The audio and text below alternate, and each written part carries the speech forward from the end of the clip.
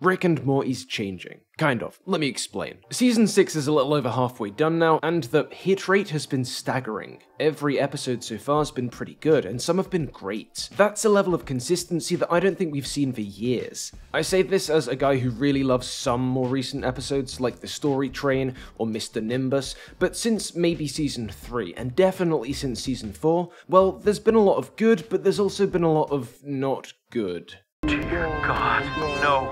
You can't be real. Explorer, what is it? What the hell do you see? With Season 6 though, it really feels like something's shifted. I've seen a lot of people saying it feels like a return to form, and I think that's true, but not just in terms of quality. No, I think that the first half of this 6th season finds Rick and Morty actually tweaking the trajectory of the show, realigning its storytelling, particularly the role Rick plays in a given episode, to a direction typical of the show's earlier seasons. And in this video, we're going to explore how that's being done, and why it's being done now. Boiled down to its most basic form, my take is this. In Season 6, Rick has less control. Rick has less power. Rick doesn't always have the answers. Generally, Rick's been humbled. I think this is a deliberate choice by the writers' room. I think it's visible as a general trend across most of this new material, and I think the result of this trend, broadly, is a reinvigorated Rick and Morty. Time and time again, in this 6th season, Rick's thrown into situations he doesn't have a handle on, or situations where his expertise, intelligence, and stature aren't just guaranteed win conditions. The Night People revolution, the Fortune 500 conspiracy, the dinosaur theomachy, the Roy world, which we'll return to later. Rick's discovering these problems as we do, and scrambling for answers alongside us. And we don't necessarily see this pattern in every episode. Beth's sick twin stink, for instance, is much more focused on the show's non-Rick characters, and even though Rick messes up with the whole portal reset thing in episode 1, he's not exactly thrown for a loop by it, but we do see this dynamic more than we have in years. Now, my take isn't as simple as a humbler Rick, a Rick with less power, less control of the situation, makes for a better episode. That's not what I'm saying. Two of my favourite episodes from Season 4, the Vat of Acid episode and the heist one, One Crew Over the Crewcoo's Morty, cast Rick as the puppet master extraordinaire. Hey buddy, how'd it go? I don't want to talk about it. It's right, you little bitch. It's the prestige. You prestige yourself. How many did I kill? Tell me, Morty. In both of these cases, Rick's total control of the situation was a big reveal, a revelation which flipped the stories on their heads, so they're not exactly standard examples, but they do go to show that in certain stories, this character can work really well when placed firmly in the driver's seat. And there are plenty of episodes I like where Rick's just kind of straightforwardly powerful and in control, without it being some big twist. But it is a dynamic which gets old kinda quick, and one that really wasn't there from the start. We're gonna be, holy crap, Morty, run! Morty, run! I've never seen that thing before in my life, Morty! I don't know what the hell it is! Well, we gotta get out of here, Morty, it's gonna kill us! And sure, that's the pilot. Early installment weirdness and all that. But it didn't go away after then, not for a good while. A lot of Season 1 saw Rick just making plans up as he went along. That's it, Morty! Prolonging the inevitable! Listen! If we go into Mrs. Pancake's dream, everything will go 100 times slower, Morty. That'll buy us some time to figure this out. Things tend to work out for him, sure, but there's chaos and uncertainty here. Rick and Morty are underdogs, in nuts situations, faced by unknown threats, and most of the time they just about eke out the W by virtue of Rick's quick wits. But he's wrong a lot. There we go, Summer. Hey, brother. Hey, bro. Nice racket you got going on here. Oh, I get it. The old behind every great man Amazon twist. Some of the show's best episodes rely on Rick's ignorance and fallibility. Total Rickle springs to mind. The whole parasite mess was caused by Rick's negligence, and the situation worsens in the rapid and entertaining way that it does, due in large part to Rick's errors, not merely those of his family. He only stumbles inadvertently into the solution. Pull the trigger! Do it! Do it, motherfucker! Pull the trigger! Look at Rick Potion number 9, practically an entire episode dedicated to showcasing that sometimes Rick's science was a sloppy mess with utterly disastrous consequences. Or look at the Ricks Must Be Crazy, where he gets himself and his grandkids into a big old jam because while he'd created a microverse battery, he hadn't accounted for the possibility of that microverse creating its own battery. The first Citadel episode in season 1 sees our hero taken completely aback by the interdimensional conspiracy targeting him. He's on the lam for the whole episode until he just about clears his name, but even in doing so, he gets captured and misses the real villain. And also, he does all this without the blasé detachment which characterized season 5 Rick's response to a similar situation. Fine, I could eat, but the second he reveals he's evil, we're gone. I could go on for a while, but I think you get my point. Make no mistake, this more out-of-control character is the original Rick. The character originated, after all, as a copyright-safe adult spin on Back to the Future's Doc Brown, who, like Season 1 Sanchez, was a great mind, an adventurous one, but wasn't totally knowledgeable or totally capable, and who rarely had his shit together, to use the show's parlance. Get your shit together! Get it all together and put it in a backpack! All your shit! So it's together! Get your shit together! Like the Rick of the first few episodes, Doc Brown mostly operated on the back foot, but that's kind of where the fun lay. Seeing that mad, demented, brilliant mind facing these crazy situations and figuring out a resolution. It's hard. Victory isn't served on a silver platter, it's fought for, won. And yeah, I'm well aware that the origins of Rick Sanchez in that Doc and Marty project were less than serious, but I think it's plain to see that at the beginning of Rick and Morty proper, this Doc Brown-derived dynamic was a foundation the show built upon. As Rick and Morty grew, as it continued carving out its own identity, this dynamic would evolve into something less straightforward. Rick grew more and more powerful, prepared, knowledgeable, and unflappable, until sometime around the 3rd season, and definitely by the 4th, he sort of had an answer for everything.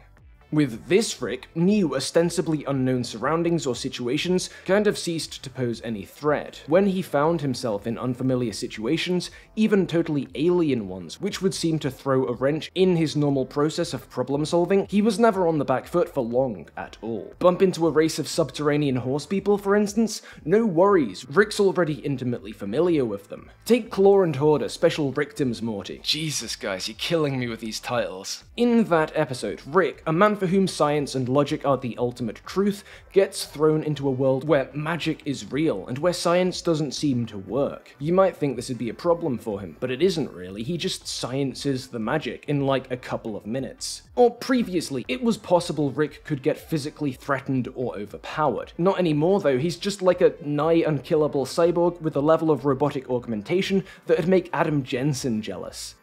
Even when placed in the form of an entirely inert vegetable, he's able to go from pickle to John Wickle in, what, a couple of hours? He became almost godlike. Look, I'm not going to dwell on this because I'm pretty sure others have, but while plenty of episodes found ways to make this new dynamic interesting, some didn't. And again, if you want to hear more about that, how the show's middle years may have been harmed in some ways by this, Rick's quasi-divinity, I get the impression there's plenty of video essays tackling precisely that, but I don't want to get bogged down in those details. I want to flip back to season 6 and take a look at how the show tweaked this, because in many ways Rick is still this near-godly figure. He's still got that instant arsenal of total destruction. He's still able to accomplish pretty much anything the story demands, and it's rare to see anything properly faze him. But in some ways, he isn't this god anymore. Or at least, the Rick and Morty team have been emphasizing this aspect of his character less and less. With the Knight family, Rick can't just solve that problem. It's Jerry's more human side that gives the Smiths an out, and it's pretty much a whole day family effort to escape the Knight family's clutches. The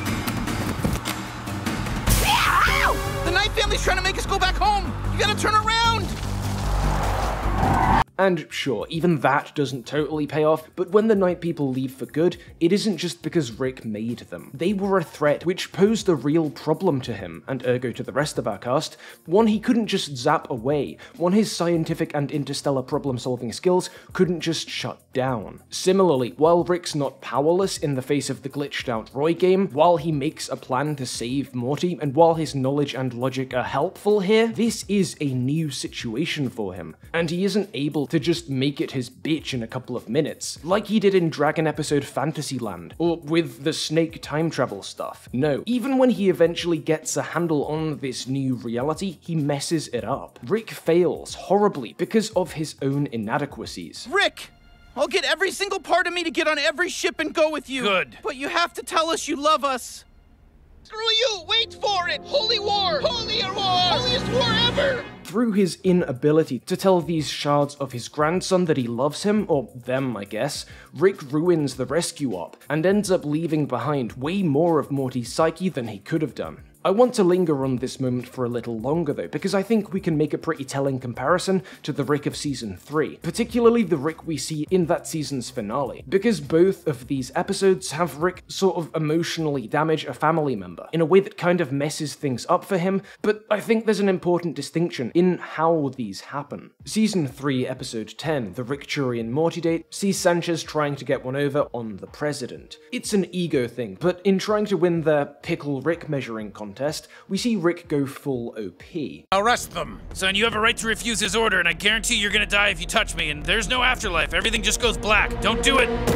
This is Rick the God. Any sort of nonsense he can dream of, he can make. He can even just instantly smite his foes. But that episode ends with none of that mattering, because by virtue of being preoccupied with this ego stroking in this episode and just generally, Rick hadn't noticed the family catastrophe he'd inadvertently created with the whole Beth cloning stuff. Rick, did you tell my mom she might be a clone? No, I told her she wasn't! Well, isn't that what you'd tell a clone? Oh, for Christ's sake! The point here seems to be, sure, Rick can be a god, can do anything, can invent anything, can stand up to anyone, but in doing so, in placing his focus on this aspect of his existence, on trying to climb a couple of rungs higher on that metaphysical ladder, he's made himself oblivious to what actually matters, and only when it's nearly too late does he even realize this. When he finally sees this, the whole ego-stroking, president-dunking project of artificial divinity comes crashing down.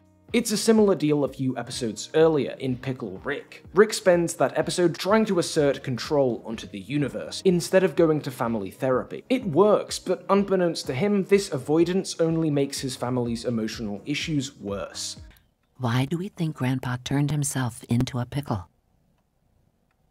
Surprise, surprise, that does eventually come back to bite him. Now in both these cases, you could argue that Rick is aware on some level that by chasing this personal actualization, he's ignoring important family issues. But I think it's fair to say that Season 3 Rick exacerbates these emotional problems, makes his family unhappy, because he's choosing to be this scientific Ubermensch first and foremost. It's his perhaps faulty process of prioritization that leads to these issues cropping up, and him not noticing them in time. When he finally does have to contend with this family drama, it's made more painful and tricky for him because he'd put this other side of himself first. But when he finally gets his priorities in order and wades into the mess, he doesn't fail completely. Maybe he takes an L or two as these conflicts are resolved, but they are resolved. The idea Season 3 seems to be exploring here then is that yes, maybe Rick can be a god of sorts. But pursuing that path means neglecting the one thing that might be more important to him deep down, his family. He can commit himself to this godhood,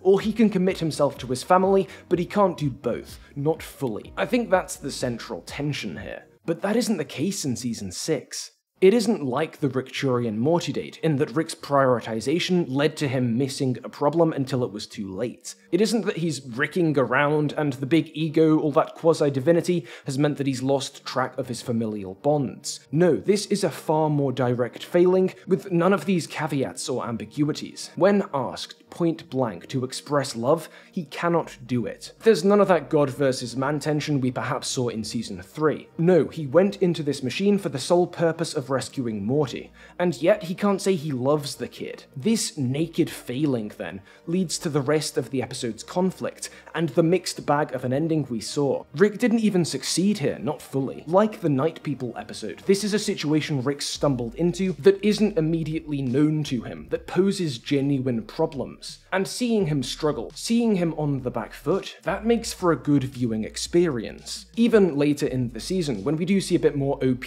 Rick, perhaps closer to the unstoppable know-it-all we discussed above, It's never a cakewalk for him. He never starts with all the knowledge or all the tools. Take the fortune cookie episode. Sure, he's got all manner of magic science doodahs. Sure, he goes sicko mode on the Panda Express guys, or Ricko mode, I guess. Sure, when they discover the Fate alien, he's able to figure out a way to get the dub in the following shoot-up. But it's all a process, a journey, one we're on alongside Rick, and one which takes the whole episode to play out. He doesn't know how it is that Jerry's fate has been altered, or who's behind it. This has him kind of thrown. Again, he's on the back foot here for most of the episode. So even though he's got all his lasers and gizmos, this feels like classic Rick and Morty in the best way. Similarly, the return of the dinosaurs takes Rick by surprise just as much as it does us, and while we get a decent-sized scoop of the unthinkably advanced Rick this episode, it's counterbalanced by the similarly ascended dinos. Rick's gotta take Morty sleuthing across the universe to eventually get one over on these guys. And even then, the conflict takes a good deal more resolving. And I'm sure there's a few exceptions to the pattern I've laid out here, either in Season 6 or beforehand, but I'm talking about trends here. The wider, more general way that this show has understood Rick and Rick's role in a story across various points in its existence. So there's always going to be some exception, but I think most of you will agree that by and large, shifts like the ones I'm describing have taken place. So what's with this one? The way Season 6 seems to be reshuffling the deck just a little. Well, I think it's worth thinking back to where we left off last year, the Season 5 finale. Evil Morty, the central finite curve, all that good stuff. I've noted this before in a video from back around the time that finale aired, but in a lot of ways, that episode very consciously gestured toward wiping the show's slate clean, revamping the setting, relaunching Rick and Morty in a sense. New possibilities beyond the multiverse we'd seen so far were placed on the table, but we've not seen anything beyond the central finite curve so far because Rick's portals have been out of action. Until now, that is. Hoo-ha! Check it out, a dimension where hats wear people. Oh, I did it! I fixed portal travel! Portals are back. Everything's on the table now for the rest of Season 6 and the 4 or so more seasons thereafter. Why the delay though? Why the pause? Well, given the shift in writing sensibility we've seen throughout Season 6 so far, I wonder if the decision to have this little pod of episodes, this cluster of relatively self-contained stories, is supposed to be a pit stop of sorts before we really get going with the second half of Rick and Morty's 10-season run. Because in-universe, the temporary removal of the portal gun isn't some nerf that's cut Rick back down to size, not really. That hasn't really been a major factor in any of these episodes. No, I think it's a symbolic gesture. It's more that Rick's place in the world, in the story, has been altered just a little in these new episodes. He's faced some real issues, made some real mistakes, and been made to really struggle again. This pod of episodes, the first half and a bit of Season 6, has humbled Rick Sanchez. Not massively, but just enough that Rick and Morty kind of seem like the underdogs again, in a crazy, chaotic cosmos. And I think that's one of the reasons that Season 6 has been received so well. That's the pillar of garbage take anyway. I'd love to know how you felt about it. There's more to it than we've discussed here, of course. For instance, what effect does cutting Rick down to size have on the famed Harmon story circle at the center of each episode's narrative? I don't believe anyone else has answered that question yet, but I think it's certainly an interesting one. It's something I could take a look at if this video does well, I guess. Also, I'm sorry if the audio sounds a bit off today. I've recently moved into a new place and I haven't quite figured out the acoustics properly. It's something I'm working on, so hopefully it won't last forever. Make sure you give this video a big ol' like before you go though, and thanks as always to my Patreon backers for supporting what I do, especially Jonathan Francis Bond, Kevin Douglas, Ian Fifield, and Strangefolk. And PS, if you've ever thought about signing up to the channel Patreon, now's a good time. There's a new exclusive video coming out over there in a few days. Cheers for watching though, and take care.